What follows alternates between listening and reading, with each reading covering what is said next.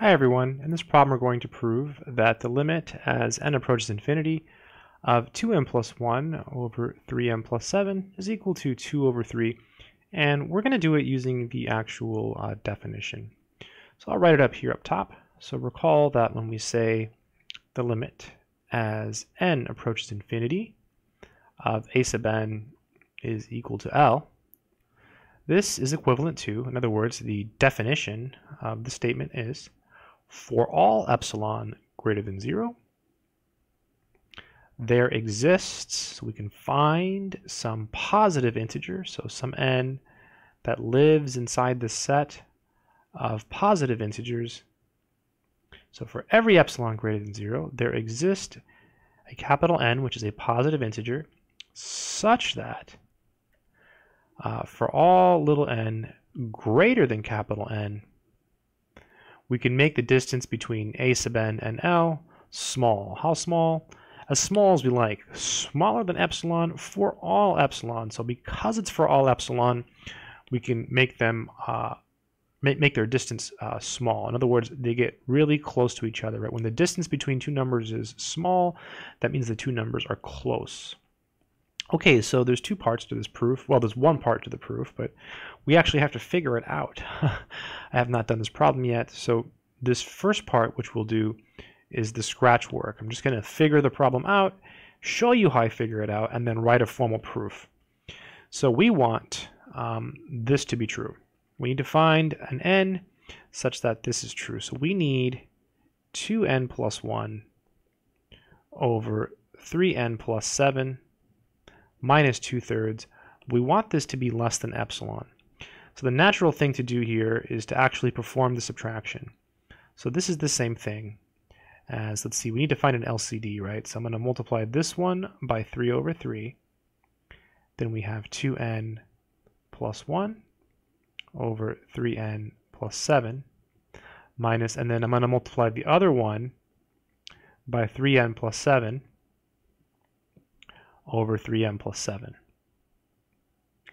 You see, this way, we're multiplying by 1 in clever ways so that we can do this. We can write everything under 3 times 3n plus 7.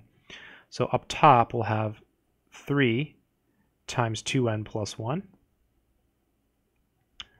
over 3n plus 7. I'm showing a lot of extra steps here.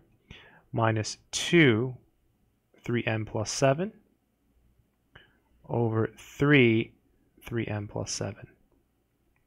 And you see now we have the same denominator, so we can perform the subtraction, going kind of fast through the scratch work. 3 times 2n is 6n. This will be 6n plus 3 minus, and then this will be minus 6n, oh how nice, minus 14. And this is all being divided by 3n plus 7. All right, what do we have here? This is equal to, so the 6n's cancel. So we have the absolute value of negative 11 over 3 parentheses 3n plus 7. And we can drop all the absolute values here. Everything, well, we can get rid of the negative 11, so it'll make it 11.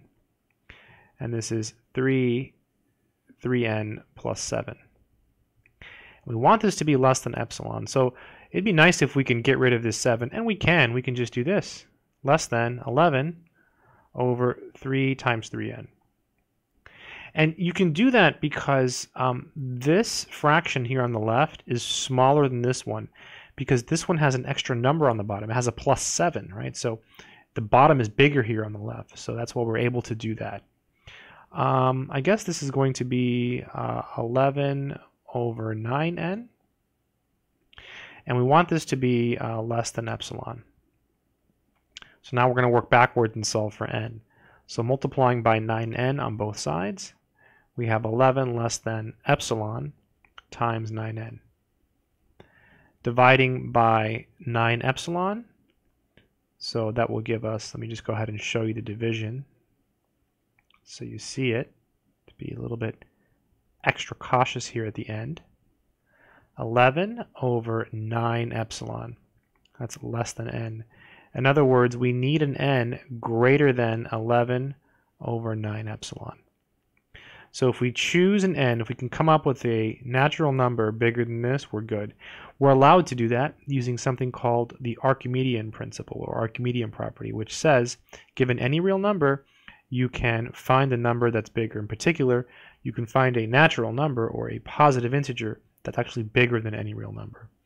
Okay, so 11 over 9 epsilon, that's what we're aiming for. So let's go ahead and go through our proof. So proof. Now, I erased the original question, so I'm going to write it again. I don't have it written down, so I have to scroll up. 2n plus 1, 3n plus 7. So we have to show that the limit as n approaches infinity of 2n plus 1 over 3n plus 7. We said this was 2/3. Okay. So in the definition, it starts with, for all epsilon. Right here, you see it, for all epsilon greater than 0. Let me go ahead and write it down again so I can reference it as we go through the proof. So the definition was, for all epsilon greater than 0, there exists a positive integer n such that for all little n bigger than capital N, the distance between a sub n and L is less than epsilon. Okay, so we have to start our proof by letting epsilon be greater than 0. So let epsilon be greater than 0. That takes care of that part. And now we have to show the existence of n. Well, we can choose, by the Archimedean principle, an integer n such that n is greater than 11 over 9 epsilon. And I'm saying this in words, and if you're doing this for like a class, you might want to write it, but this expression makes sense here because epsilon is greater than 0. And we're choosing n that's an integer. So again, I'm saying it in words. If you were doing this for like a test or a homework assignment, you'd probably want to say choose an integer n by the Archimedean principle, etc. Then, so we've satisfied that part. Now this part here, for all little n bigger than capital N, we have to look at the difference. We have to look at 2n plus 1 over 3n plus 7 minus 2/3. And we have to show that this is less than epsilon. Let's go ahead and do it. Let's go ahead and try to reproduce what we did in a more elegant fashion. So this is equal to, so we know the LCD is going to be 3 times 3n plus 7. Let's do the fast subtraction. So it's whatever is here, so 2n plus 1 times what's missing to get the LCD, 3, minus 2, and then times what's missing here to get the LCD, 3n plus 7.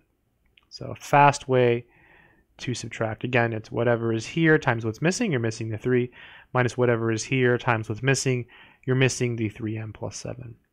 I don't know why I didn't do it this way the first time. Decisions. This is equal to the absolute value. So 3 times 2n is 6n, and 3 times 1 is 3. And then here 2 times 3n is minus 6n, and then 2 times 7 is 14. This is all being divided by, down here we have 3 times 3n plus 7. So this is equal to, well, these cancel just like before. We're just basically repeating the steps. Negative 11 over 3n plus 7. And I feel like repeating the steps is important. A lot of people don't do it, but like, if whoever is looking at your work can't read your scratch work, I mean, this just comes out of nowhere. So it's helpful to show the work. We can drop the absolute value now and get rid of the negatives. This is 11 over 3 times 3n plus 7.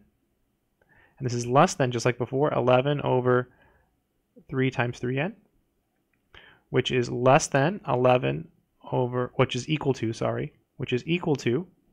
11 over 9n. I'm just rewriting it, 3 times 3n.